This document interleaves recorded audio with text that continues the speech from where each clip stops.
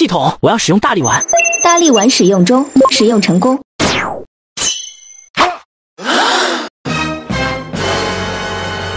我亲爱的小金啊，可算是把你给修好了。你堂堂一辆纯黄金打造、价值3000万的豪华电动车，屈身陪我送外卖，着实是委屈你了啊！我发誓，要是再有人欺负你，我就把你给融了得了。下辈子投胎做个金项链、金手镯什么的，总比跟着我风吹雨淋要强吧。你好，这里是通往小区的唯一道路，你的车堵在这里，连我一辆电动车都进不去，麻烦挪一挪行吗？滚远点儿，老娘是这里的业主，爱停哪儿停哪儿。你一个臭送外卖的，有什么资格对我指指点点的？进不去自己想办法，别在这影响老娘休息。我说这位小姐，就算是业主也得遵纪守法吧？你在这儿堵着，万一谁有急事出不来又进不去的，出了事你担得起吗？骂谁小姐呢？我是不是给你脸了？现在立刻马上给我下跪道歉，不然这是没完。小姐只是一个尊称而已啊，我不叫你小姐，难道叫你大妈？你才大妈，你全家都大妈！我告诉你，现在已经不是下跪道歉能解决的事了。今天你要是不给我个18000的，就休想离开这里。你的车停在这里影响我送外卖，反倒还让我赔你钱，这也太不讲理了吧！居然还敢说我是泼妇！现在已经不是18000能解决的事了，2万，没有2万块我跟你没完！以后这个小区的外卖你也休想送进去。外卖小哥，这女的仗着她爸是物业经理，在这个小区出了名的不讲理，你没必要跟她一般见识。那边有个狗洞，如果你赶时间就从那边过吧。休想！你今天不给我道歉，连狗洞都别想钻。还有你们这些吃瓜群众，这里有你们什么事？赶紧滚蛋，不然老娘一会儿生气，你们谁也别想有好果子吃。真是猪鼻子插大葱装象！我警告你，3分钟内如果还不挪车，就别怪我使用暴力手段了。听你这意思，难道你想砸我的车不成？你知不知道我这是什么车？最新款的保牛，价值80万呢！你要是敢碰它一下，老娘保证让你赔的裤子都没得穿。哼！前边的赶紧把车挪一下，小区里有个老人需要抢救，如果耽误了会有生命危险的。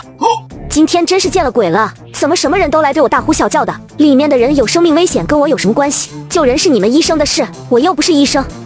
瞧瞧，这是人说的话吗？我想我有必要提醒你一下，如果因为你的车挡在这里导致病人没有抢救过来的话，你是要承担法律责任的。所以我劝你还是赶紧挪开吧，不要拿自己的后半辈子开玩笑。居然敢威胁我，都来欺负我这个弱女子是吧？等着，我这就给我老公打电话，让他来收拾你们这些沙批。喂，老公，我在咱们小区门口，这里有个臭送外卖的和2个医生合伙欺负我，你赶紧过来帮奴家撑腰啊！等着，我马上过去。你们等着瞧，一会就让你们知道我的厉害。老公，我刚才在车上休息，这个送外卖的让我挪车，还说我是小姐，更是说要使用暴力，宝宝好害怕。还有这个救护车说要我下辈子都踩缝纫机，你一定要给我做主啊！小姐，小区里有重症患者，我们只是让你挪车，什么时候说过让你踩缝纫机了？你不要满口胡言啊！老公，你为什么打我？我爸从小到大都没打过我，你竟然动手打我！一会儿我就跟我爸说，让他好好收拾你。还敢提你爸？你知不知道你爸刚才心脏病发作，这个救护车就是来救你爸的。你不帮忙就算了，居然还在这里拦着他们，你还真是个大孝子啊！什么？原来小区里那个等着抢救的人就是我爸！医生，你们赶紧进去，我现在就挪车，你们一定要救救我爸呀！不用进去了，医生，你们请回吧。什么意思？怎么就不用了？你爸是在半小时前发病的，虽然我及时打了120，可救护车却一直迟迟没到，最后他老人家因为没能得到及时的抢救，已经咽气了。什么？我爸已经没了？这么说，是我害了他？不，都怪这个臭送外卖的。如果不是他出言挑衅，我不可能跟医生闹脾气，他们也肯定能及时救治我父亲。没错，这一切都是这个臭送外卖的造成的。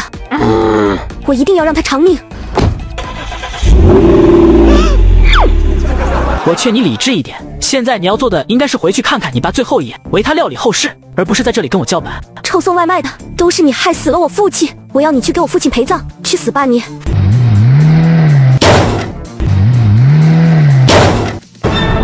疯了，这个女人疯了，大家赶紧离她远点儿。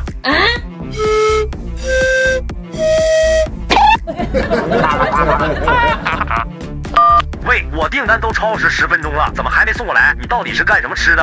老兄，我20分钟前就到你们小区门口了，但是遇见一个泼妇拦在门口死活不让进，现在更是因为拦着救护车导致自己父亲去世而发疯，正在这里开着车乱撞呢。不出意外的话，你的外卖也会在他发疯过程中英勇牺牲，所以您还是重新点一份吧。还有这种奇葩事儿，外卖小哥你在门口等我，我这人就爱看热闹，我马上就下去。我的可怜的小金啊，说好不让你再跟着我受苦的，这下不得不让你投胎去做金手镯了。这位小姐，你现在的行为已经严重威胁到了群众的人身安全，如果再不停下的话，就别怪我动手了。有种你就动手，我倒要看看你手无寸铁，怎么在我的宝牛面前逃出升天。我今天一定要你给我爹陪葬。既然如此，那就别怪我不客气了。系统，我要使用大力丸。大力丸使用中，使用成功。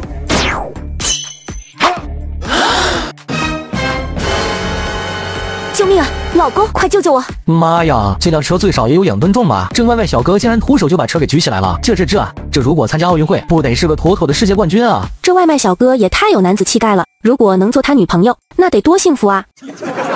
外卖佬，赶紧把我老婆放下来，不然我对你不客气了。